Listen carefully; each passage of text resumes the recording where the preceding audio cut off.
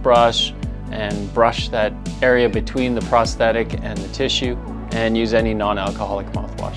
I always recommend non-alcoholic mouthwash because alcohol is more harsh on the tissue. Another reason why dental implants can fail is if a patient does not abide to the soft food diet. Dental implants take approximately 2 to 4 months to fully osseointegrate with your body. Some patients can get impatient because after 2 weeks, the implants probably will feel fully healed because the soft tissue is closed up. Everything looks good, feels good, but really the bone is integrating with the implant. That in itself takes 2 to 4 months.